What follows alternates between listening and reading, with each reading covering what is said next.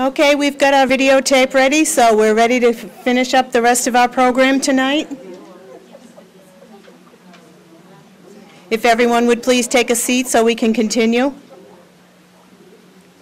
Thank you. Pause for the cause, for Bob. Thank you, Bob.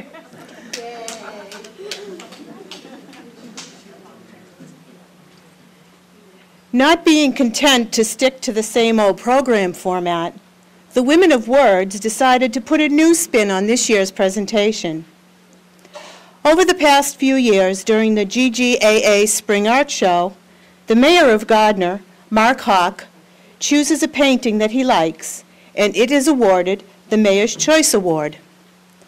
For our Tapping the Muse special feature this year, our poets have written their own take on the same painting, each bringing her unique voice as inspired by a single artist.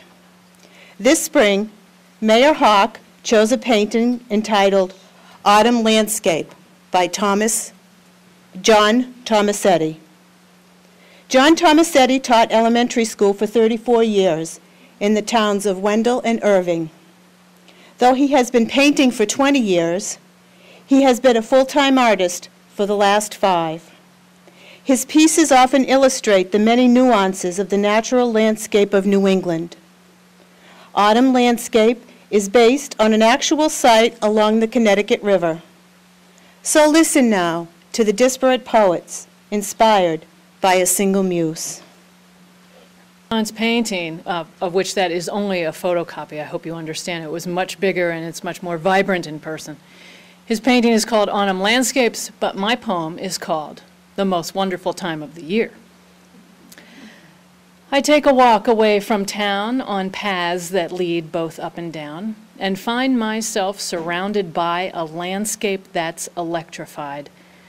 In spring, this water was quite deep, and with a mighty muddy sweep, it flooded ledges, rocks, and ground along its race toward the sound. Now it's a glistening cascade through nature's bright, bejeweled parade, where earthy pigments help create an eyegasm you can't escape. And peepers come from far and near to see these colors we hold dear. They drive around and then they stop to photograph a mountaintop. But then they leave, they go back home. They don't sit down and write some poems. They download pictures to be seen in slideshows on computer screens, so relatives and friends can praise kaleidoscopic leaf arrays, while we are pleased at their retreat and pick their litter off the street. What do we have? Just look at this and see the stuff the tourists miss. The river, squirrel, and maybe moose, the candle scent of pine and spruce, a crackle crunch beneath the boot, magenta sumacs bearing fruit, a whiff of wood smoke on the breeze that jostles leaflets from the trees, the best of all the seasons, for with red and orange tints galore, by autumn's hues we thus transcend and live quite well in New England. Kaleidoscope, and it is written and dedicated to my dearest friend in the corner, Jan Van Verewick, who I love. And because of my stage fright, I had this big bio ready, and I forgot to introduce her. And thank you, Marie, for taking over. But this is dedicated for you, my dear friend. And this is called Kaleidoscope, and it's about this painting. I'm enraptured by prisons of amber and scarlet and amber, aimlessly turning. I'm truly enamored by autumn reflections on pristine light blue. What's up and what's down just confuses the view.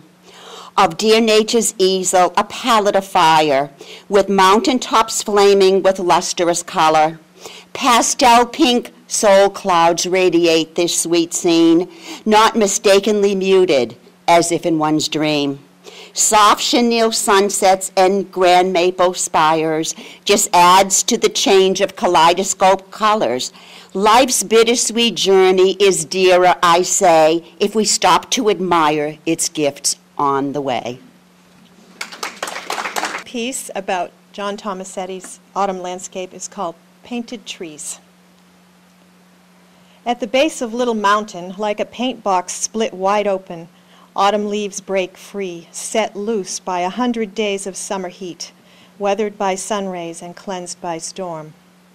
In an ongoing life cycle, a parable of deciduous family life, the trees display bright clan colors while reflecting upon themselves in the winding river that quenches their thirsty earthbound feet. Holding fast a sacred boundary, the elders at the water's meandering edge, committed to growth, reach forever upward. Standing strong through wind and gale, they carry stories from generations of forest relations, saplings to sages, all rooted behind. Through annual rites of passage, their climactic beauty transforms from vibrant seasonal splendor and impartial death surrenders, stripped naked in hibernation amidst winter's bold invasion. I wonder if the trees bemuse their loss of beauty, leaf, and shine, or does their heartwood rejoice, enraptured in the knowing of rebirth in spring, in time? Autumn landscape reminds me of the natural cycle of life and death. In the instant of one breath. In the instant of one breath, life changed from green to gold. The landscape river moving towards horizons now untold. In the instant of one breath, bright red the light of fire, the crimson king bows to the earth, a symbol of desire. In the instant of one breath, the green of life ebbs out. It will return on vernal cycle, of that I have no doubt. In the instant of one breath, through the cycles of the season, I look and ask and wonder, and tell me please the reason. Can you stay a little longer? Where do they go for rest? You rush so quickly from this life in the instant of one breath.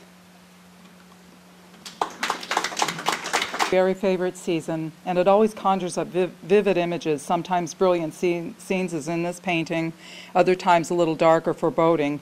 Either way, I just love that time of year, but I wish we could just skip over winter. My poem, Nature Celebration, is inspired by John Tomasetti's painting, Autumn Landscape. Nature's Celebration, wandering paths, whirling collages in jewel tones, pungent earthen scent mixes with crisp air, while delicious whiffs of wood smoke from well-worn chimneys puff clouds toward azure skies. A babbling brook sparkles, mirrors. Canada geese cry as they scramble into formation for their seasonal journey. Autumn, astounding with its concoction of sensual delights, dazzling colors, amazing aromas, rushing sounds. It's nature's celebration, nature's biggest bash, last opportunity to dress up and show off. And the coaches really are pumpkins. Thank you.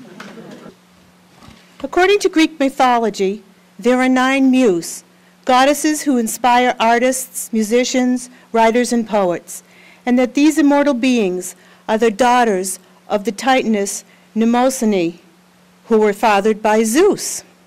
For over 2,500 years and throughout Western civilization, it is largely acknowledged by artists of every sort that their inspirations, creativity, and incredible talent come from these muse.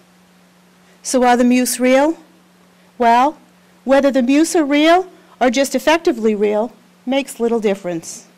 After all, their effects are real, and their substance is no less than life itself.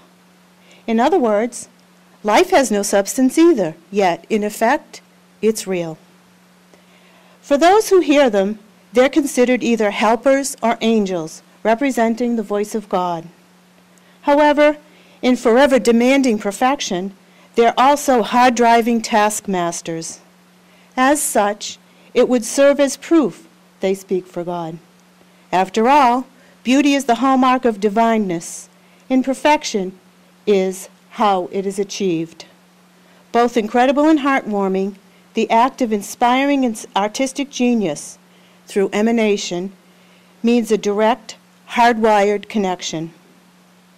Thank you all for joining us tonight. I hope you enjoyed our presentation celebrating the Muse. Please feel free to stay for a while, spend some time talking with our poets and artists, enjoy some simple refreshments. Good night from everyone who participated in Visions in Verse, Tapping the Muse. See you next year.